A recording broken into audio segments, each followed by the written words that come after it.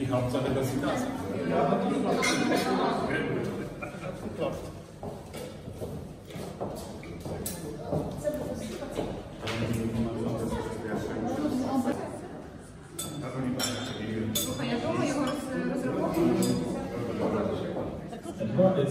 It's quite hard to be here today with you because I see the topic, Intangible Cultural Heritage of UNESCO, Ukrainian borscht. This year it has been enrolled, and the culture of Ukrainian borscht cooking. And I look at this pot of borscht and think, my God, I don't have time for borscht eating, and then not cooking. Forget about it.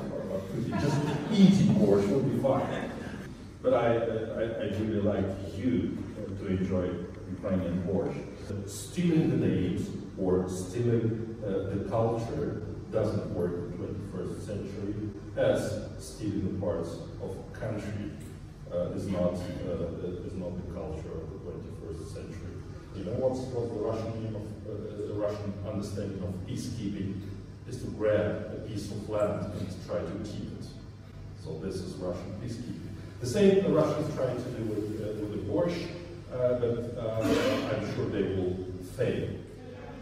We are meeting today to celebrate this symbolic victory. On the 24th of February, Russia started a brutal war against Ukraine.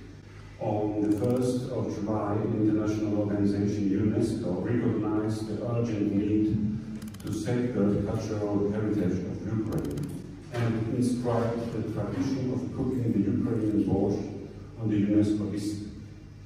We need to continuously draw public attention to the negative impact of the Russian aggression on the Ukrainian traditions. Today, our two embassies, Polish and Ukrainian, together with our host, the Polish Institute Berlin, jointly celebrate UNESCO's inscription of the Ukrainian borscht cooking. It is an example of many joint efforts to support the Ukrainian state. We are here today to celebrate intangible cultural heritage. Celebrate that there is something which links us, Poles and Ukrainians, but which is open to the whole world. When people cook together, when people eat together, this creates a feeling of real community. It makes us feel that we belong to each other. In these hard times, since the Russian attack on Ukraine from 24th of February, we feel this more than ever.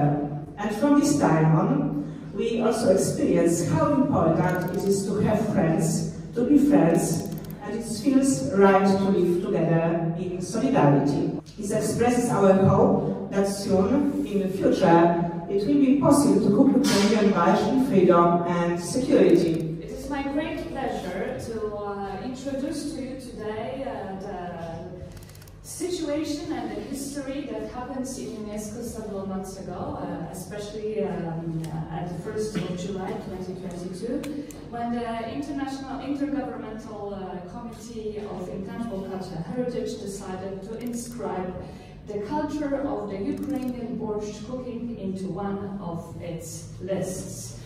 At this time, this is the time of this inscription, Poland was part of the committee. We were the members among the several different countries, the members of the Intergovernmental Committee, who took this decision and considered the culture of the borscht cooking as in need of the urgent safeguarding.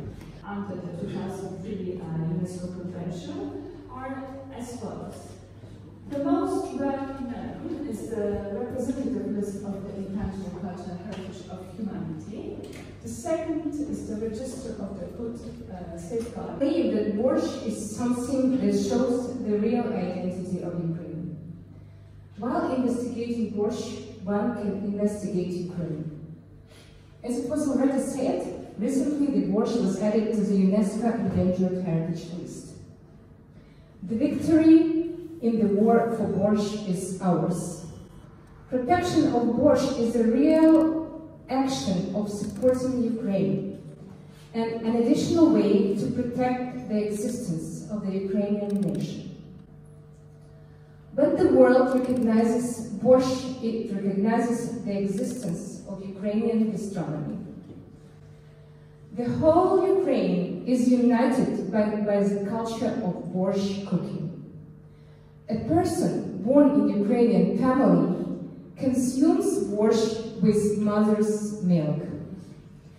The recipes of borscht are handed over from generation to generation, of every single family, of every region, of every part of Ukraine.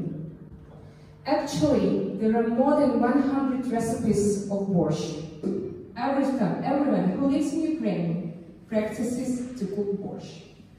Every family, every restaurant, and I'm not an exception. My aim is to make this dish, and not only this, popular throughout the world.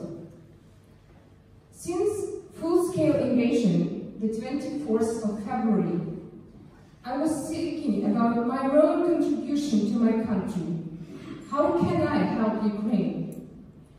And I have created my special charity cooking class named Ukrainian Taste. Привіт усім! Сьогодні наше перше кулінарне заняття. І на мою думку буде доречно розпочати його з приготування однієї з найголовніших страв української кухні, з незмінного символу нашої кулінарної культури та візитівкою кожної господині. Я думаю, ви вже здогадались, що це буде. Звичайно, це борщ.